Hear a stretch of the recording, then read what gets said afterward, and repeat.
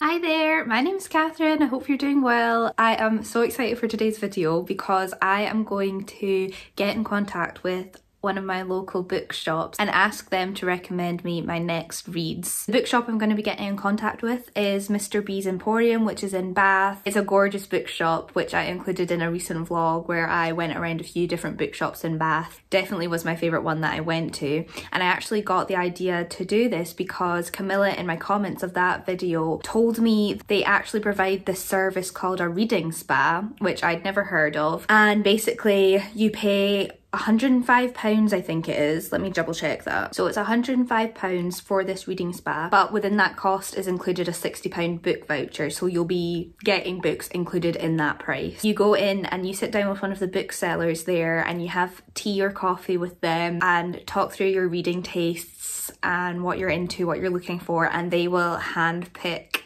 selections for you to look at. I think this is a really popular service that they offer, and it's one of the reasons I loved going into that bookshop. I mentioned in the vlog that I did when me and my husband Alex went in, you just could immediately hear booksellers talking to customers in a really in-depth, knowledgeable, personal way. It all felt very genuine and like a tailored experience for every customer. I didn't talk to anyone because I am shy, but I could hear from eavesdropping on little conversations that they're so happy to give recommendations and like they take a lot of pride in their work.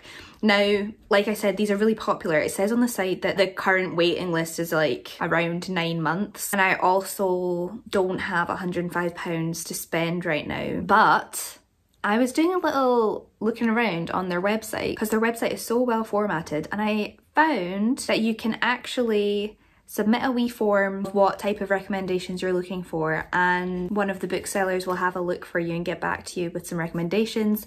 It's called Mr. B's Recommendation Station. That's what we're going to be doing today. So fill in the 3 questions below along with your name and email address, and our book experts will be in touch soon with their personal recommendations. Okay, so let's put in my name and my email address. And then what type of genre or book are you in the mood for? I think I'm going to put in thriller. Thrillers are one of my favourite genres, but out of the genres I enjoy, I know the least about them. I'm less knowledgeable about what books are coming out in that genre. So I think like if I put fantasy or romance, it's more likely that I would know the recommendations. I think putting thriller, I'm more likely to get some fun surprises. What were the last 3 books that you really enjoyed? See, for this one, I'm not sure if I should put the last 3 thrillers I really enjoyed or just last 3 books in general I really enjoyed, because then they would get a insight of what I like. Right, I'm gonna put Rouge, definitely, because that's kind of thrillery. But then I don't know, oh, I do know what I'm gonna put. What's it called? I'm gonna put The Echo Man. Should I put the author names as well? I mean, they'll definitely know what I'm talking about, but... And then what should be my third one? I don't want to go pure off the rails from thriller. I did really like The Push, actually. I gave that 4 stars. I liked Things Have Gotten Worse Since We Last Spoke a lot. Should I put Spells for Forgetting? Because that's quite mystery. I'm gonna put Spells for Forgetting. Okay, I don't know if they would have preferred if I'd put 3 full-on thrillers in my recent books I've enjoyed list, but I think it's a bit more fun to put like not all thrillers so they can kind of get a more broader sense of what I like, because then maybe there's really fun fantasy thriller. I want them to know that I do like fantasy too. Okay, so I put Rouge by Mona Awad, which is more of like a gothic fairy tale. It's more horror-y than thrillery really. The Echo Man by Sam Holland, which is full-on thriller. I loved that book last year. That kind of got me back into reading thrillers. And then I put Spells for Forgetting by Adrienne Young, which I loved so much. It's like romance, witchy, mystery, but I don't think it's too far away from thriller that they're going to be like, why the hell does she want us to recommend her a thriller? I hope. And then the third question, what would you most like to reread from your existing book collection? That's a really hard question. I think my gut is telling me Piranesi right now. Sienna agrees. There's tons I'd want to reread for the first time. Oh, it's not saying for the first time. What would you most like to reread from your existing book collection? It doesn't necessarily mean for the first time. I think I'm gonna put Piranesi. I'm happy with that. Okay, choose me some reads. Thanks for using our recommendation station. One of our book experts at Mr. B's in Bath will come up with some recommendations for you and get back to you as soon as possible. Cool. So I don't know when they'll get back to me. It might be a bit of a wait. I don't know how quick they'll be, but I'm excited to see what they say. And then once they give me my recommendations, I'll head into Bath and I'll go to Mr. B's and I'll buy the books from them. So I'm not just making use of their lovely service and then going off to Amazon or Waterstones and buying from there. I want to support them. And then I'll read them in this video and hopefully we get some good books. So it's the next day and I already have an email back from Mr. B's. I was not expecting them to get back to me so quickly. So I am really excited, though I bet I click on this email after setting up my camera and everything and it's just going to be like maybe a further question or something.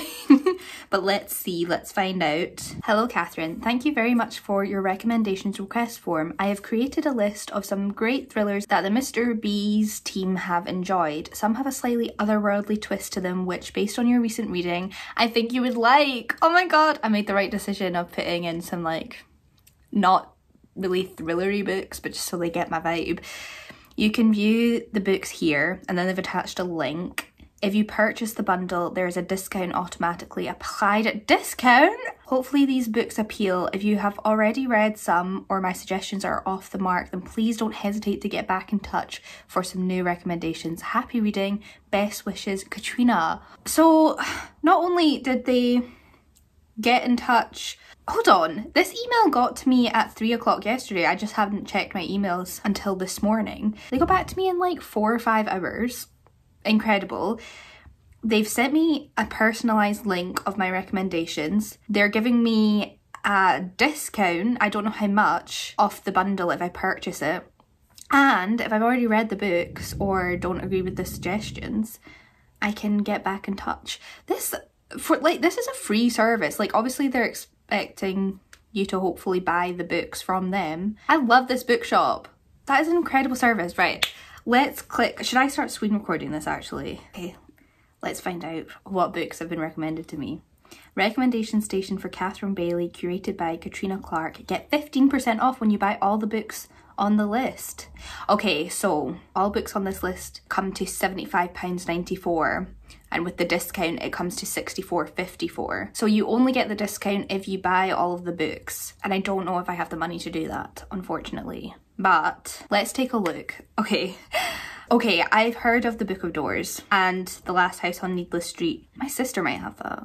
Or am I making that up? I don't know. Rest of these, I'm immediately drawn to the cover of Hokey, Pokey and Other Women. Let's go through them and see what they're about. Other Women by Emma Flint hasn't come out yet. Okay, so it's published on 7th of March 2024. Okay, so I'll read Mr. B's review, which is from Sue. Sue was almost late for work because she wanted to finish this stylish, gripping true crime novel.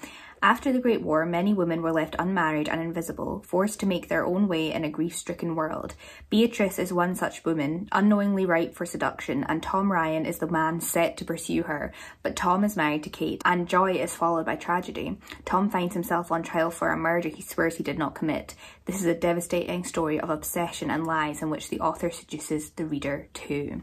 Interesting. I'm not big on war fiction, to be honest, and sometimes I struggle with historical fiction if it's not got a bit fancy in it. Let's see what the next one is. The Grief House by Rebecca Thorne. Everyone is lying, but the dead know the truth. A week-long grief retreat on a beautiful country estate with no phones and no Wi-Fi isn't ex-tarot reader Blue's usual getaway, but ever since her mother's death she's been carrying a secret. Could this finally help her let it go? When she arrives, it's raining and there's something strange about the house. Only a few guests have made it through the weather. As the owners, Molly and Joshua, try desperately to cling to normality, the storm worsens until they're stranded in the house, cut off from the outside world. And after one of the guests disappears in the night, Blue wonders who around her, the parks and the guests, is telling the truth about why they're there, and whose grief might be hiding a deeper secret. The flood water rises, everyone is keeping secrets, but only one is a killer. Can Blue escape with her life and her sanity? I'm much more drawn to this book immediately. I like that it's confined into one house during a storm, so they're stuck inside. That's going to add a lot of tension to it, I think. The fact that it's a grief retreat is really interesting to me. I like the sound of this one a lot. Next, we've got The Book of Doors, which I have heard of and I've seen the cover of before, but I don't really know that much about it. This is by Gareth Brown, and the description reads, "Because some doors should never be opened. New York bookseller Cassie Andrews is not sure what she's doing with her life. She lives quietly, sharing an apartment with her best friend Izzy. Then a favourite customer gives her an old book. Full of strange writing and mysterious drawings, at the very front there is a handwritten message. This is the Book of Doors. Hold it in your hand and any door is every door." Cassie is about to discover that the Book of Doors is a special book, a magic book, a book that bestows extraordinary abilities on whoever possesses it, and she's about to learn that there are other magic books out there that can also do wondrous or dreadful and terrifying things. Because where there is magic, there is power, and there are those who will stop at nothing to possess it. Suddenly, Cassie and Izzy are confronted by violence and danger, and the only person who can help them is Drummond Fox, who has a secret library of magical books hidden in the shadows for safekeeping. A man fleeing his own demons, because there is a nameless evil out there that is hunting them all. Because this book is worth killing for. Yeah, I am into that. That speaks to my fantasy loving heart. Sounds like there's a good mystery going on in there as well. I also think the cover of that book is stunning. Next, we've got Hokey Pokey, which is the cover out of all of these that I'm most drawn to because it's giving me very 1920s Great Gatsby, like flappers vibe.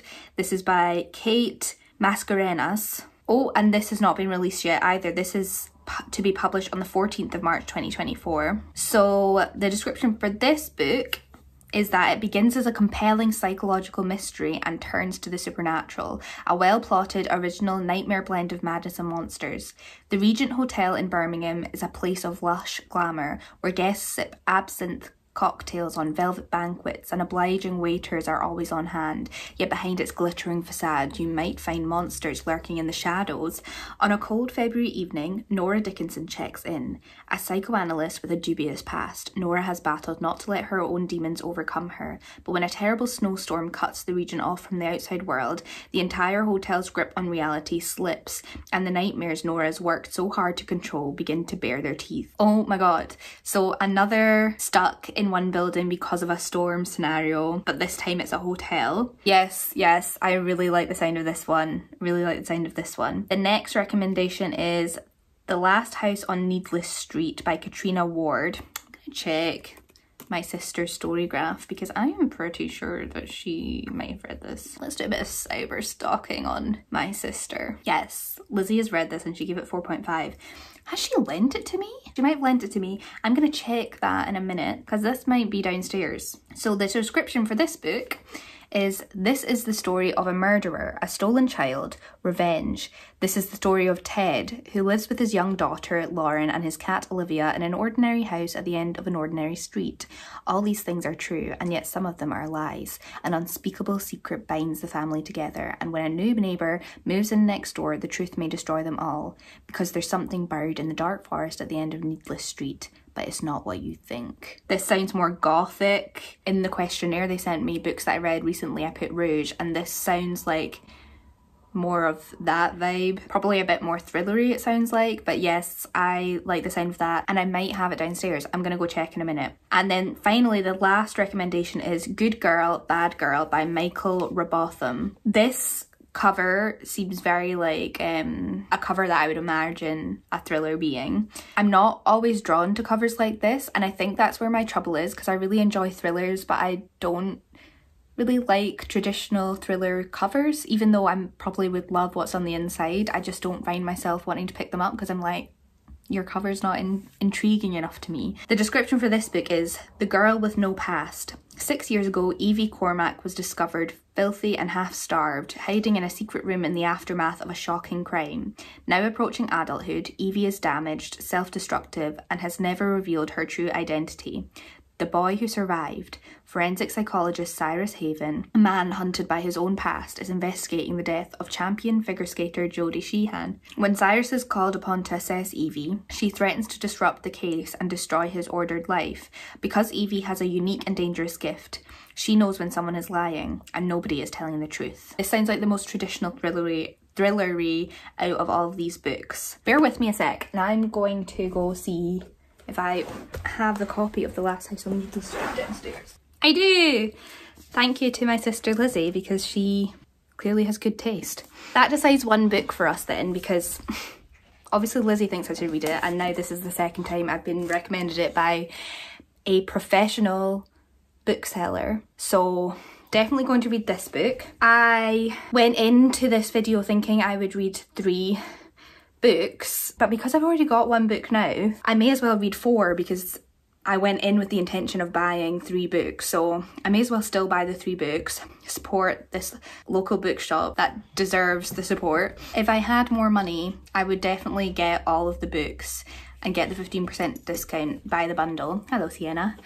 But I don't have more money, so I am going to limit myself to the three books, plus reading The House on Needless Street, which is already on my bookshelves. I definitely want to read The Grief House and Hokey Pokey. Now it's between Book of Doors and Good Girl, Bad Girl. I like the sound of reading a pure thriller.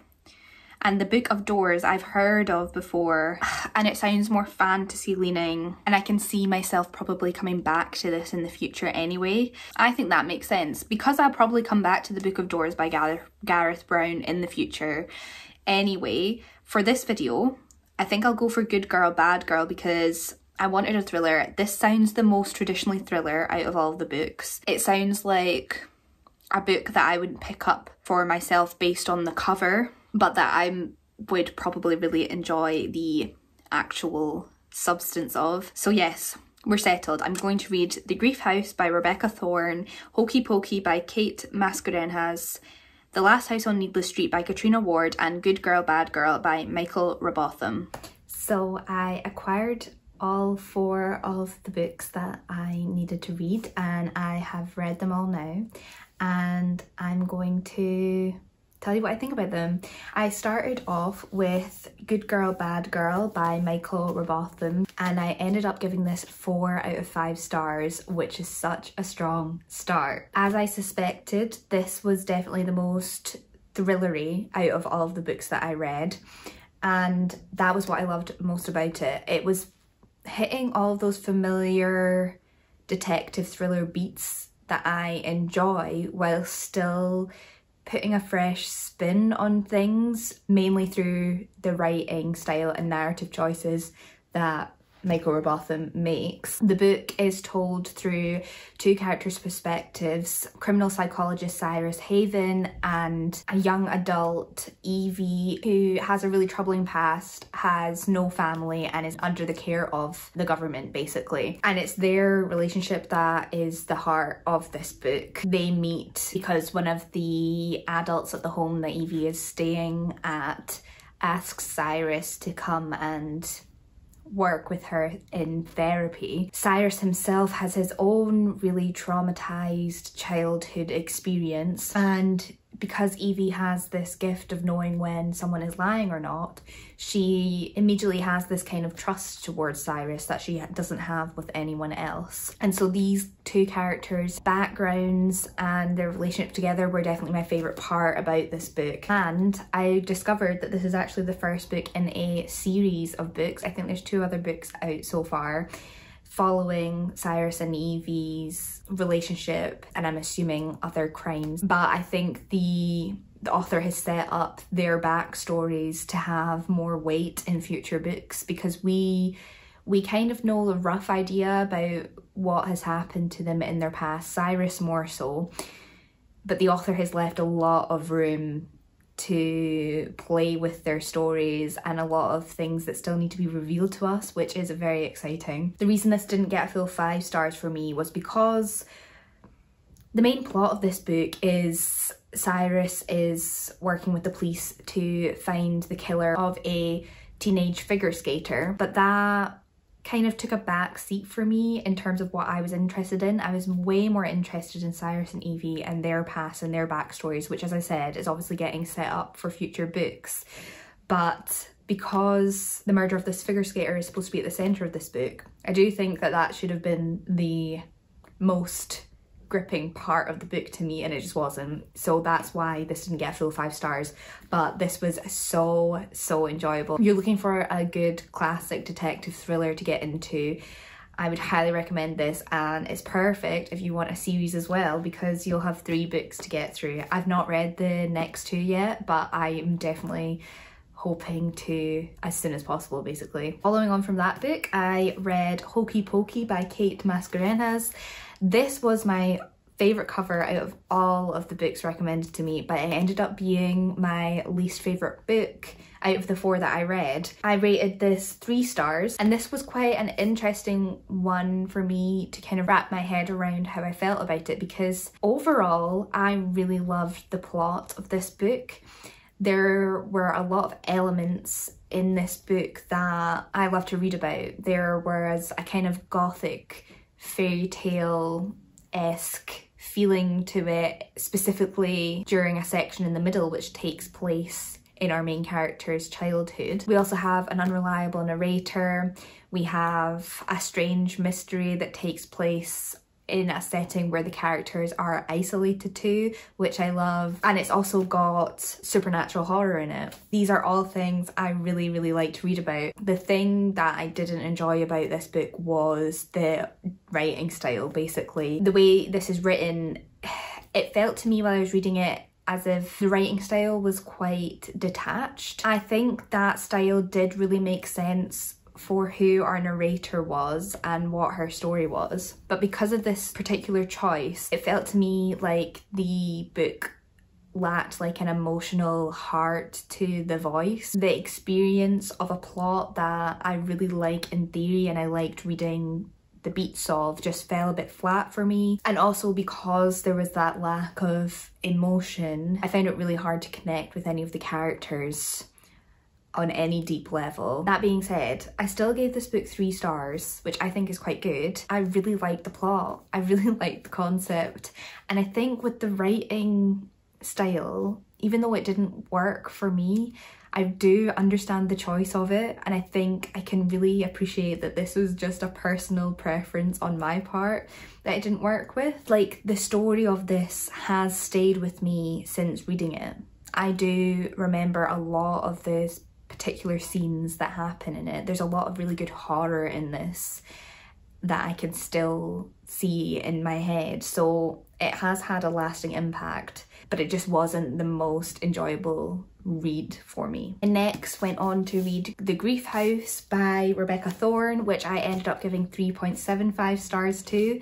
This book is interesting because it has a lot of different moving parts in it. It takes place partly in the present day with our main character Blue, who is attending this grief retreat in the middle of nowhere during a terrible storm. It also takes place partly throughout her childhood, so we see Blue from when she's a very young girl living with her mother all the way through her years up until the aftermath of her mother's death and the push to her booking this grief retreat. And then we also are getting chapters throughout from different characters' point of view, both in the present, in the grief retreat, and in the past. So there's a lot of different character storylines going on that all eventually intersect towards the end. And whilst this book was a bit of a slow start for me, I ended up really enjoying it because there is a reveal in the first act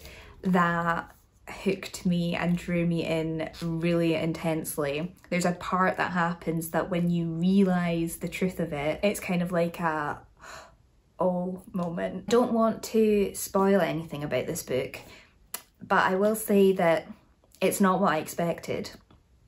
There's quite a big element of it that from reading the blurb, I didn't get that that was going to be the vibe of this book. Once I kind of realised what the vibe was, it was a bit jarring at first, but once I like rewired my brain to kind of accept that this was what the book was doing, I was able to sit back and relax and enjoy it a bit more. And I do get why the blurb doesn't allude to this aspect of the book. It is quite a fun thing to discover on your own. I think the big strength of this book is the author's ability to kind of hop from character to character at specific points during the book as a tool to build tension. There's one specific character who we get the point of view of throughout, who was my favourite point of view. Whenever we had a chapter with them, I knew that we were in for some creepiness and for some real weirdness, which I love. This didn't quite end up being a 4-star read for me though, because at times I thought the pacing was a little bit off. There were some scenes throughout that I was reading that were good scenes, but I felt like they would be way more impactful and effective if they had been shortened. And I also felt like the reveal at the end for the big mystery was a little bit anticlimactic, but it was a very fun read. And finally, I read The Last House on Needless Street by Catriona Ward, and boy oh boy did I save the best till last. This was 4.5 stars for me, maybe 4.75 stars. It was so close to 5 stars. Oh my god. So from the cover of this book, I think it feels like more horror than thriller. I know there can be quite a fine line between the two, but this turned out to be way more thrillery than I initially thought. It is the most psychological thriller out of all 4 of the books. I think psychological thrillers are my favourite, but I do think it does lean quite heavily into horror as well at certain points throughout, which I adored. This book is told from a number of perspectives. We've got a woman whose sister was kidnapped when her sister was 6 years old and she was kind of teenager, and this woman is trying to find out what happened to her younger sister. Then we've got the perspective of a man called Ted, who is kind of a recluse and who this woman suspects kidnapped her sister. We've also got the perspective of the sister who was kidnapped. Her name is Lauren. And then we also, most interestingly, have the perspective of Ted's cat, whose name is Olivia. This book was so tense and at points so terrifying. The author did such a good job at utilising all of these differing perspectives to reinforce this specific narrative and truth in the reader's head as they're reading, only to, at some point in the book, pull the rug completely out from under you, make you rethink everything that you believed. It's like complete slap in the face, whiplash. Again, like The Grief House, this book took me a little bit longer to get into, but once I was in, I was absolutely hooked. Couldn't stop reading, couldn't put the book down, didn't talk to Alex for hours.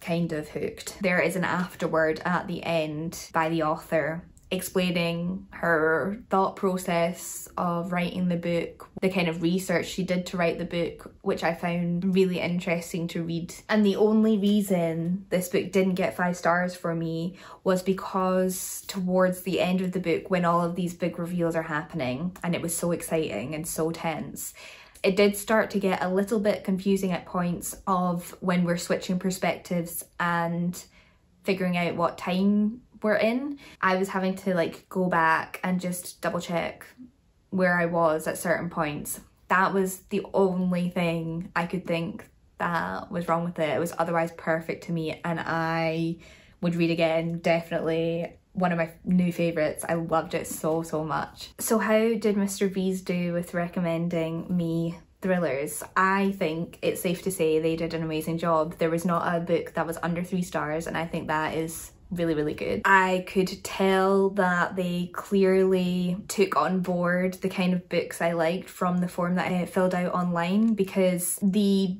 books that they recommended me were all fell into the thriller genre at varying levels, sure, but they gave me a variety of thrillers that kind of dipped into different subgenres within that genre, which I really appreciate. They knew from the books that I listed that I enjoyed that I quite like fantasy and magical realism and touches of supernatural and horror, so they really took on board like my personal preferences and they really delivered on things that I really enjoy reading. And I've come away with 2 favourite books, definitely. I loved Good Girl Bad Girl, and I loved The Last House on Needless Street.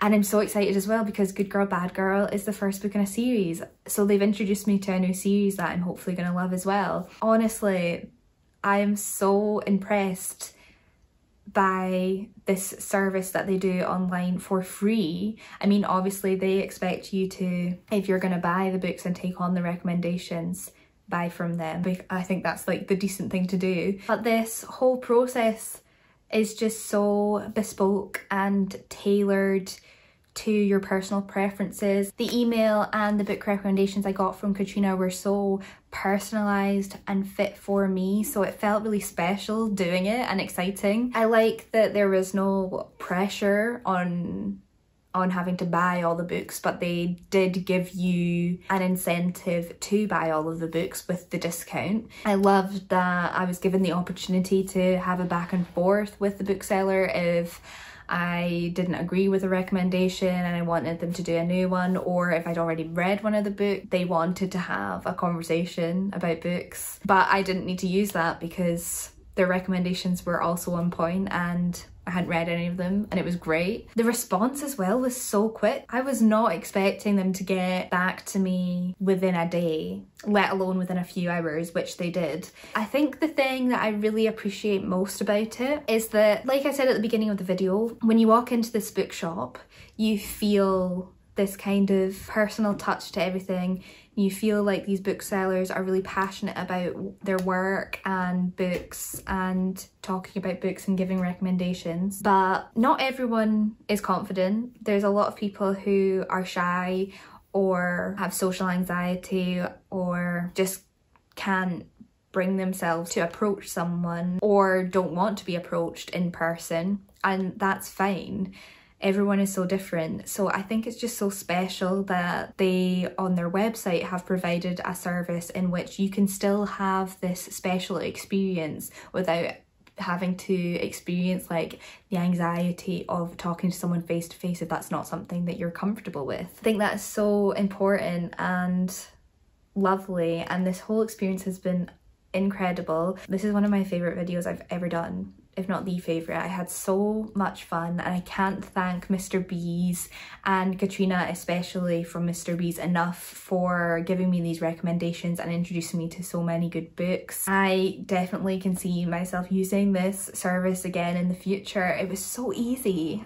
Their website is so well formatted. I just really can't recommend this bookshop enough. If ever you're in Bath, please go visit it and give it some love. It is amazing. Thank you so much for watching. I hope you've enjoyed this video.